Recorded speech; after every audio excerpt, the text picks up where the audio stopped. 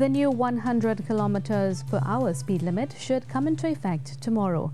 While the President has assented to the Motor Vehicles and Road Traffic Act, which allows for an increase in the speed limit, the law cannot be enforced until the legal notice is published in the Gazette. That publication is expected to take place tomorrow, thereby allowing law enforcement to execute their duties. The Ministry of Works and Transport has commenced the process of installing the necessary signage to inform motorists of the impending changes. Rishi Harinanan has the details of what can be expected. If you're driving along the highway, you will now see this sign.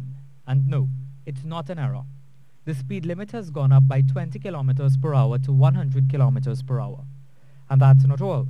There were other adjustments to the Motor Vehicles and Road Traffic Act. The speed for private motor vehicles increased from 65 to 100 kilometers per hour outside a built-up area, but remains 50 kilometers per hour in areas that have been built up. The speed for goods vehicles, the licensed MGW, of which does not exceed 3,200 kilograms without a trailer, is now 100 kilometers per hour outside of a built-up area, and 50 kilometers per hour in areas that have been built up. Commenting on this was Arrive Alive's President Sharon Inglefield. She said she is not against the increase in the speed limit, but the group will continue to lobby for more educated and trained drivers through a transparent licensing system. Attention is needed on some of the roads with regard markings. For instance, Digger Martin Highway. Barriers are down there. We really need to focus on maintaining and fixing those barriers and those markings. Lighting, very important, and TNTech is out there ensuring that our roads and our highways are properly lit at night. There are several dark spots on our highways. Ms. Inglefield said the road infrastructure must be managed. Additionally, the speed spot cameras and red light cameras can be installed at any time with the passage of the Motor Vehicles and Road Traffic Act.